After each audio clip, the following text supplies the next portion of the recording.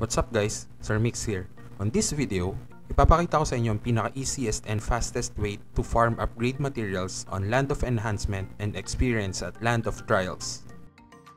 Para dun sa mga hindi pa nakasubscribe sa channel ko, please hit that subscribe button and this channel is road to 1,000 subscribers.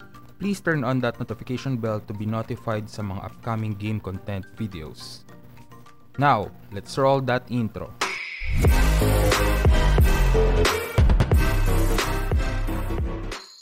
Before we start, I would like to thank the Phoenix Alliance for the support they give to their alliance members, especially to Big Boss Matt, VIP Lulu, Classmate Baristo, Pretty Alura, Boss Shan, Sir Summer, Upline Envy, and Madame Joyce.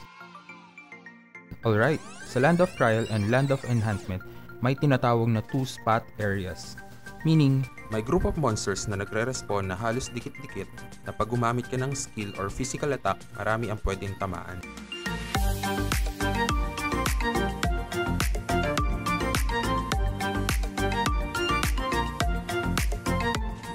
So right now, I'm at the lower right of the Land of Enhancement.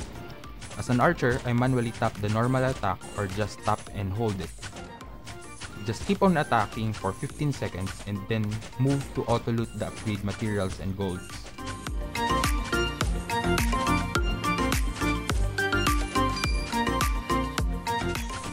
Ang satisfying panoorin, right?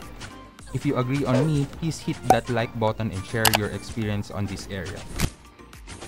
May mga time na halos all spot taken.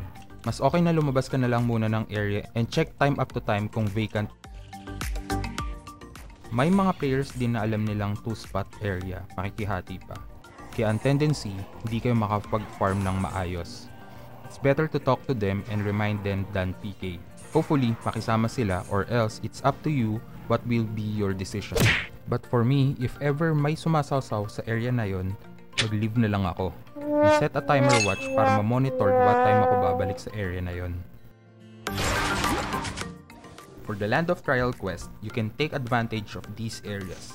Dahil limited ang players depending on your master level, don't forget to use experience cards while finishing your LOT.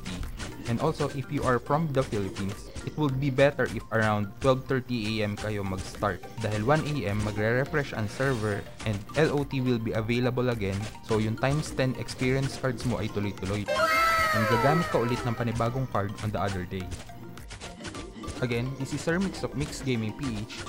See you on my next video. Don't forget to like, share, subscribe, and click the notification bell for more upcoming game content videos.